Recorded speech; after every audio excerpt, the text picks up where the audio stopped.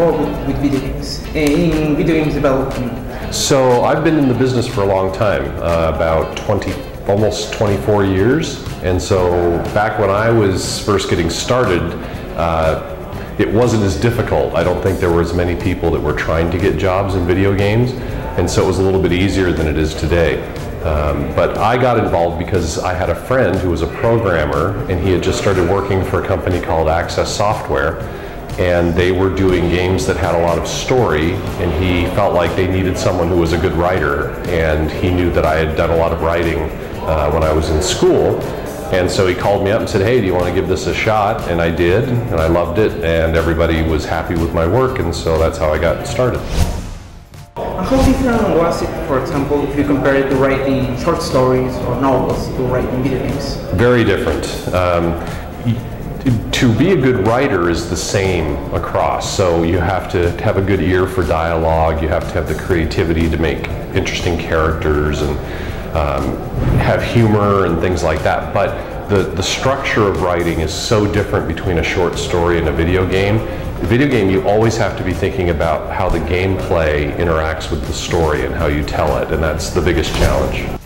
Your writing isn't just some work for the game. Yeah, there are a lot of scenes that work very well in movies and books that just don't work well in games, because a game is interactive, and if you force a player to sit and watch something for a really long time without them having any input, they lose interest. And so some scenes that work really, really well in another type of medium just don't work in a video game. Okay, you always, of course, have to watch your own creations in a critical way, right? Oh yes. Okay, what would you suggest to people that have problems doing that? They think your story is awesome, it's incredible, but in fact maybe it isn't. I think it's great to have confidence. You need to have confidence to be a writer, because you're going to put a lot of your personal feelings in that story, and if people criticize it, it's very hard for a lot of people. But that's the way it is. You have to accept that, and in order for you to grow as a writer, you have to learn from your mistakes and be willing to admit that you make mistakes. And the only way you're going to make mistakes, or know you're making mistakes, is if you let other people read your writing and give you feedback, really, really honest feedback. And if you can't take that feedback constructively, if every time someone says, oh, I don't like what you're doing in the story, and you go, you're wrong, you don't understand what I'm trying to do, you're never going to get better as a writer. It's about listening to what other people have to say and being open to their criticism.